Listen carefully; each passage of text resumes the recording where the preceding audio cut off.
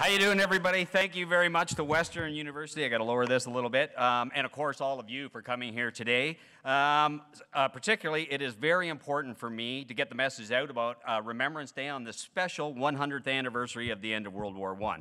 So when Blair reached out to me and says, George, people want to hear a story, of course I thought right away, Army lecture, intro, main body, closure. I am a Canadian veteran. I stand here before you, and I'm very proud of that. My name is George Myatte. My medals represent service in Germany during the Cold War, the Gulf War, and the Bosnian War. So I've been to 3 wars with the Royal Canadian Regiment, stationed here in London, Ontario. Our mission in the Royal Canadian Regiment, and I know a lot of people don't like it, but is to close with and destroy the enemy. That's our job.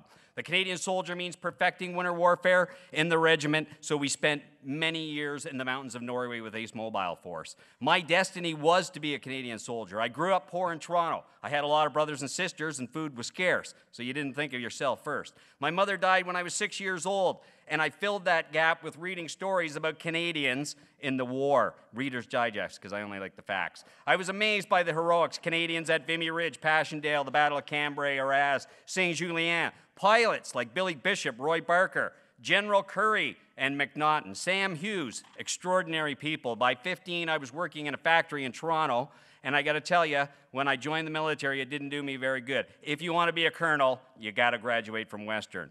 I spent most of my life as a corporal soldier in the RCR, and I was proud of that. I believed I was the next generation that Lieutenant Colonel John McCrae mentioned in his poem. Take up the quarrel with the foe, to you from failing hands we throw, the torch be yours that hold it high. So over the next 14 years, I specialized in courses that would make me valuable on the battlefield. I was and still capable of deploying, operating many weapon systems in many different environments, proficient in machine gun, anti-tank, explosive communications, winter warfare, reconnaissance, you name it. I believe, like all of us, taxpayers deserve the best for their money, so I worked hard. Let's also keep in mind that we had a huge reputation to fulfill. Canadians have proved themselves in World War I, World War II, Korea. When I joined the forces, most of those veterans were Korean War veterans. They were tough on us. Moving into the main body, at 17 years old, I joined the forces. By 18, I was in the Army and pretty happy. I mean, after all, I came from a poor background. And here, they gave you food. You got dessert. I never seen dessert before. And 2 flavors. So I was very happy. I grew up in the back of an armored personnel carrier we called the Grizzly. Today they call it LAV, Light Armored Vehicle, and it's made right here in London, Ontario by General Dynamics Land Systems. And I'm proud of that. I'm proud that London has created and supplied the technology to the fighting soldier. I'm proud of my regiment, Canada's oldest infantry regiment, home, Wolseley Barracks, London, Ontario. I was influenced by one of the greatest generations we will ever know, the men and women that served in the First World War. Over 200,000 Canadians killed or wounded. I dedicated my retirement to ensuring they are not forgotten. My life was dedicating to be the best Canadian soldier possible. After all, we had a huge reputation to uphold. While posted in Germany, I made a point of visiting all Canadian war cemeteries. In fact, my wife Lydia and my son Andrew were just in France for the 100th anniversary of Vimy Ridge.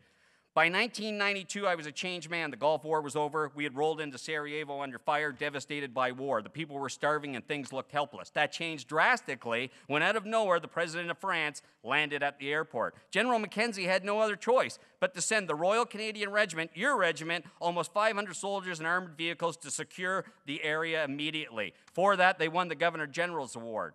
When I got back to Germany, the wall came down and the end of the Cold War was reality. Posted back to Canada, I ended up in Petawawa, which was not nearly as appealing as Germany or the Forest City, I can tell you. Like many, I divorced and my children came to London. After years of begging, I finally got Area Support Unit London, Wolseley Barracks. I asked the kids, what are you guys doing for Remembrance Day? And they said, well, Dad, they put on John Lennon's song about all the people. I said, oh, okay. So I contacted the Thames Valley School Board and made it my responsibility to help educate Canadians about our history. Over the past 15 years, I've spoken to over 10,000 children about the importance of Remembrance Day and recognizing the sacrifice of 200,000 Canadians, 66 of them that were killed in action in the First World War. As the ambassador of the Memory Project, London, I presented all types of events. I volunteer and educate and the public about the Royal Canadian Regiment's history here at the RCR Museum on Wolseley Street, on Oxford Street at Wolseley Barracks.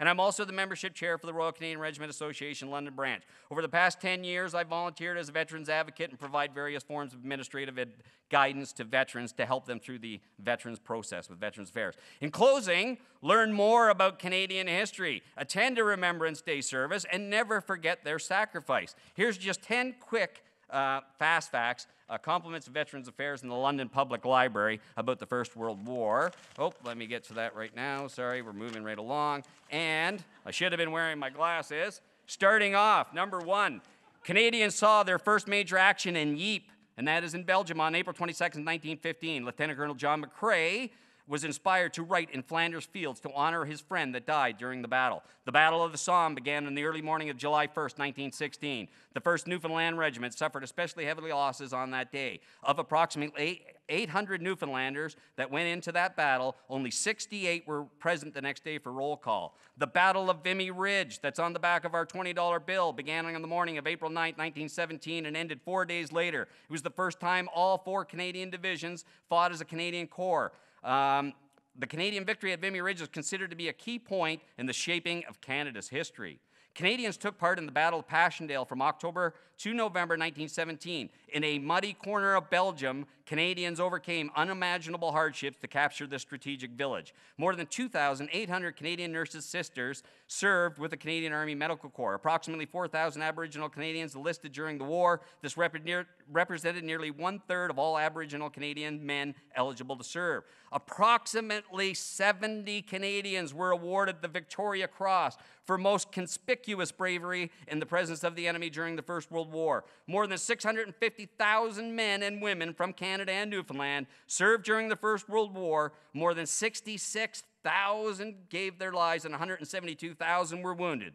The fighting ended on November the 11th, 1918, 100 years ago, with the signing of the armistice.